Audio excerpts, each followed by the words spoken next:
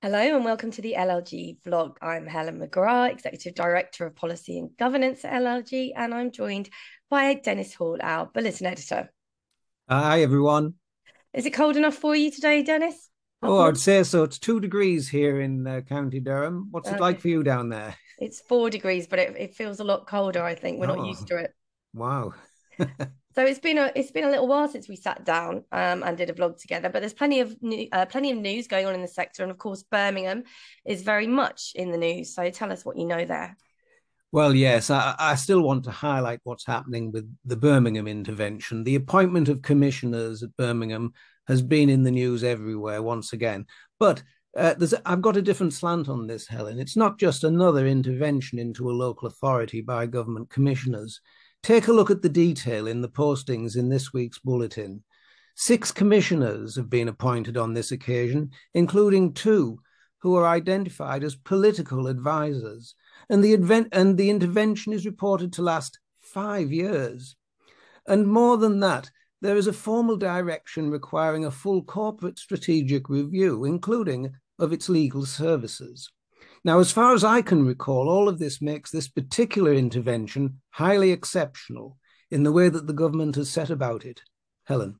And of course, I spoke on the podcast last week about the difficulties facing the MO, and the local government lawyer has reported that Birmingham City Council has accepted statutory recommendations made by its external auditors, including a call to commission an independent review of how it considers legal advice and whether its monitoring officer's advice was appropriately taken into account. So.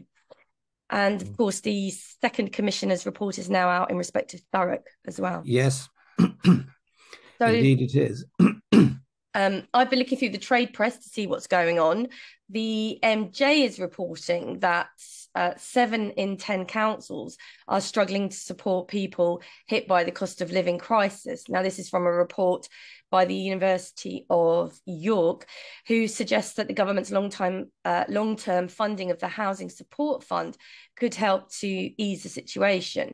Now, Rob Whiteman, CEO of SIPFA, he's been writing in the MJ to tell us that that council should consider how they can create and foster the right conditions in their area for market investment without the council taking on too much commercial risk in projects the market has decided are unviable. It also records a stepping down, of course, of Mark Lloyd as CEO from the LGA. Now, the local government lawyer covers the High Court legal challenge in respect of Dorset Council's use of the migrant barge and factors around planning.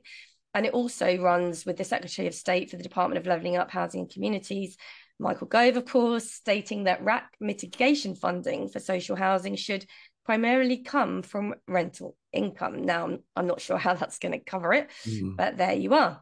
So, as always with you, Dennis, a sneaky peek at what's coming up in bulletin number 36. Well, yes, what's come to my attention, what I'm looking at now is the Local Government Act 1972. It was 50 years old this time last year, Helen. No particular fanfare for it then, of course, and we know which bits of it really do need to change. But some things are nonetheless quite remarkable about the Act. The world has moved on dramatically since 1972, but think of the innovations, the structural changes, the new performance methods of management, service delivery changes, and ways of working that it has withstood and has been adapted to deal with. And remarkable, too, that whilst our news is dominated nowadays by governance, by standards, and by ethics, the original version of the 1972 Act makes reference to none of it. But talk of wide-scale reform is now in the air. So what needs to be reformed for the future? There's a good starting point on this in the parliamentary research paper from Mark Sanford, published on the anniversary of the Act last year, and which will be posted in bulletin number 36. Thank you, Dennis. Yeah, I know LLG have been in discussions with a number of stakeholders about the 72 Act and what needs to be done in that regard. So there is momentum building, and I look forward to seeing that, reading that research paper. Indeed. Now, I understand you've got a little bit of positive news in the sector, Dennis, some good practice coming out. Well, yes, and again, I'd like to highlight the new large-scale youth services initiative in Tower Hamlets. The borough's growing population has an average age of 30, and it's the youngest in the country. And it has a child poverty rate of 56%, which is the highest in London.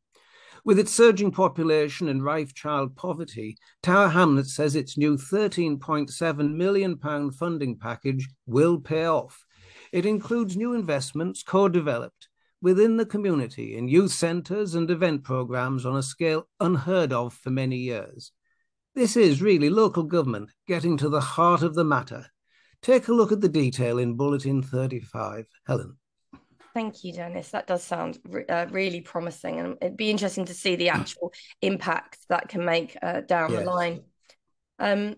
So just to highlight, we do still have places on our governance conference, which is taking place in Sheffield on the 10th of November, and also with all the discussions around disrepair and issues pertaining to that, you might want to attend our housing conference this Friday. That's the 20th of October. In the meantime, for more detailed coverage of the bulletin entries, don't forget to listen to the Grapevine podcast. So it's goodbye from me. And from me too.